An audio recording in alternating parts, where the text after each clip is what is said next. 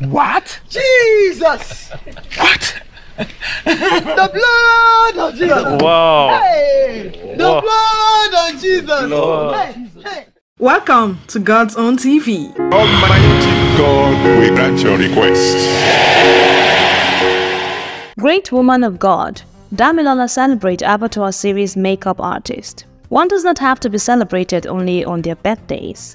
In this regard, Damilola Mike Bamiloye took a time to celebrate one of the Abattoir series actors and makeup artists identified as Evangelist Nike Owah. Mrs. Nike Owah, who is the makeup artist of the popular Mount Zion series Abattoir, is also one of the main actors in the series. She plays the role of Mama Gbenro and has gained so much popularity from the way she shouts the blood of Jesus at every given opportunity and how she addresses her husband, Baba Gbenro, played by Moses Korede in the movie. To appreciate her immensely for her unwavering support in the success of the movie so far, Damilola Mike Bamiloye, who is the first son of Evangelist Nike Owah, took to his Facebook page to celebrate the woman of God and say a word of prayer over her life, even though it's not her birthday. Sharing a video of Mrs. Nike's photos, Damilola wrote, "It is not her birthday, but I want to take today to celebrate this great woman of God. You may know her as Mama Gbenro,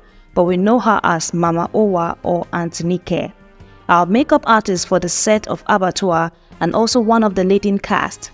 God bless you and your family, Ma.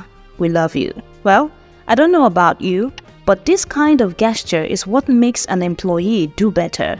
So if you know someone who is doing his or her best to make sure your project or work comes out perfectly well, please learn the attitude of celebrating them regularly and not just on their birthdays.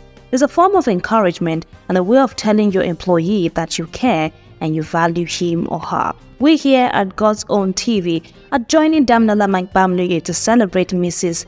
Nike Owah, whose acting and skills have blessed many lives. Please do well to like and share our videos. Most importantly, subscribe to our channel to get the latest and most reliable details on gospel news. Thank you.